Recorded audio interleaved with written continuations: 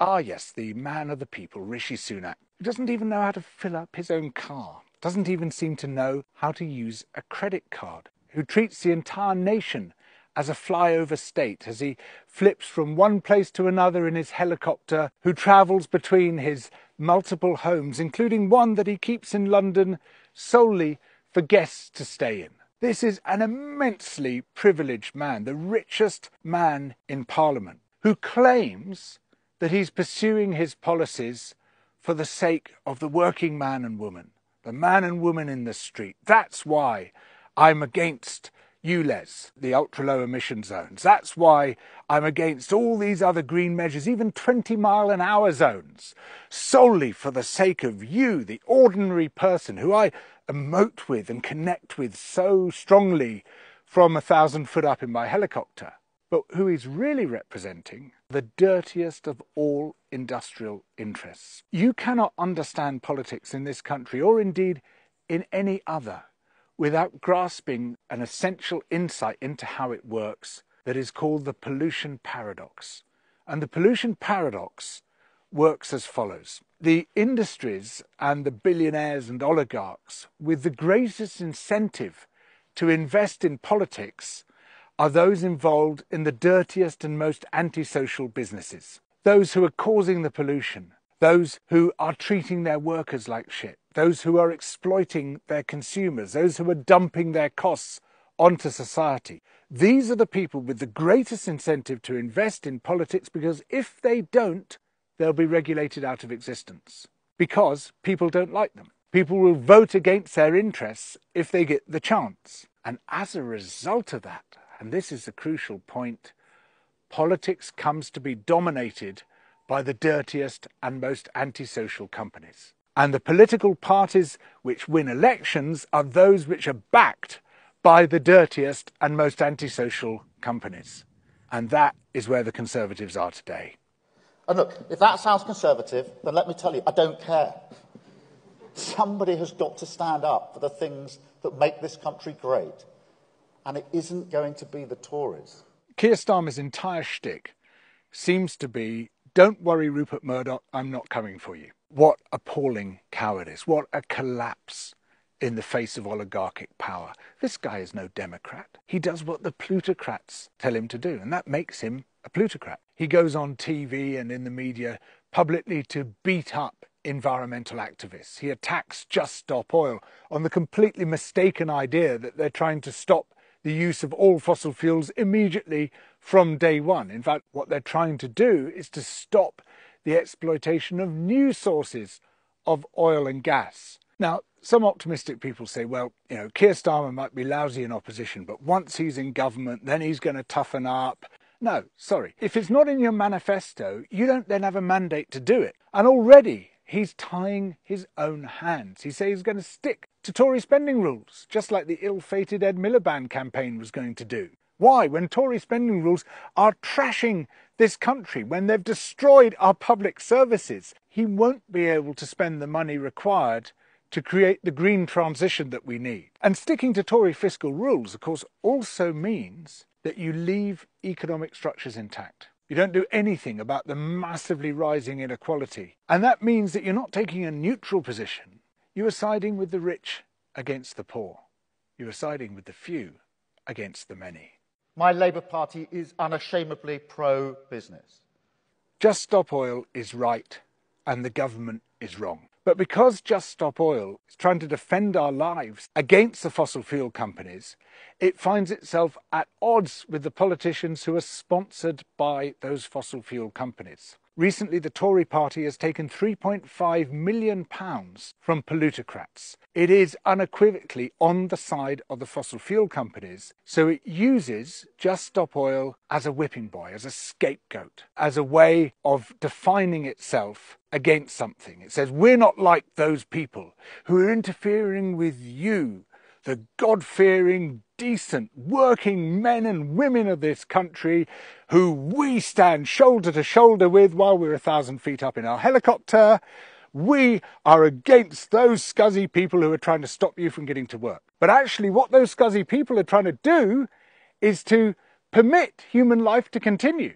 It's to permit the habitable planet to be sustained, because they're following the science, and the science says we have to leave the oil and gas in the ground. We can't open up any reserves which haven't already been opened. But Rishi Sunak has completely ignored that advice.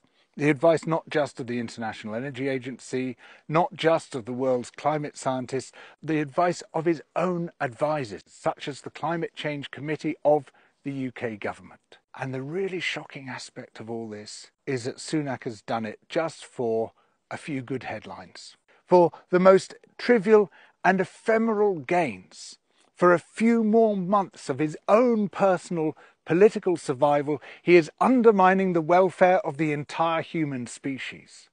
It doesn't get much lower than this. Politicians nowadays are always pursuing the wedge issue. This is the Linton Crosby strategy, the Tory strategist who says we've got to find the issue which divides people away from the Labour Party and onto your side. And it doesn't matter what the issue is. You know, it can be a culture war issue, immigration, asylum, those always work well. Now they've latched onto the green agenda as a wedge issue. And it's not through any conviction that Sunak is doing this. It's simply to create another wedge issue. It's another part of the spectrum of political warfare that the Tories are engaging in.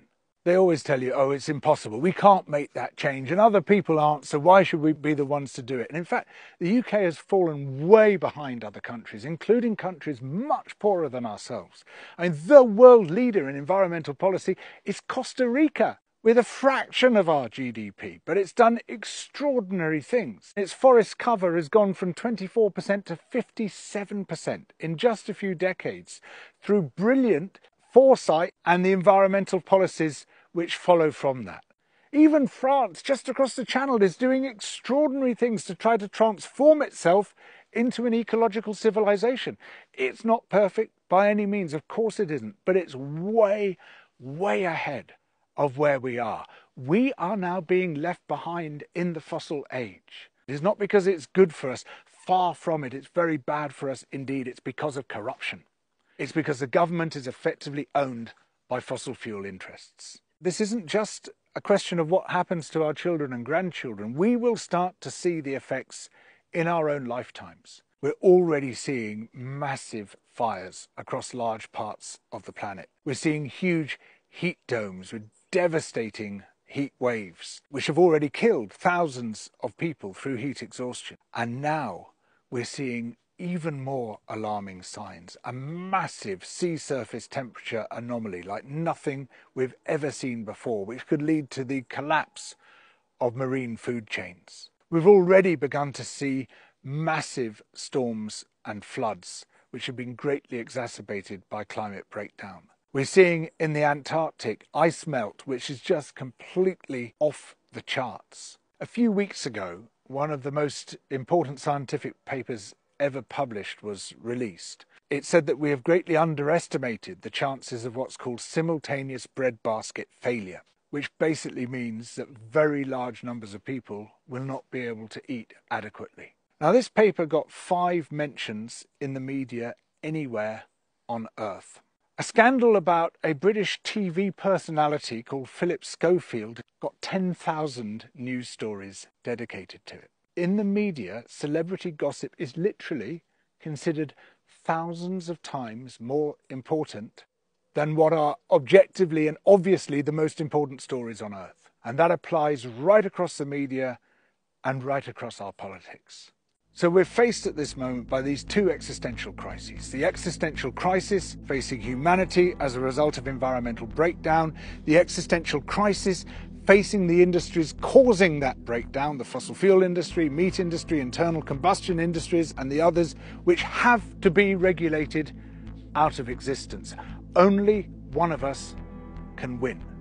And if they win, in the long run, everybody loses. The media thinks that celebrity gossip is thousands of times more important than environmental breakdown. Well, at Double Down News, we have a different view. We think that what is important should be salient, and what is salient should be important. So please support us by becoming a patron through Patreon. Thank you.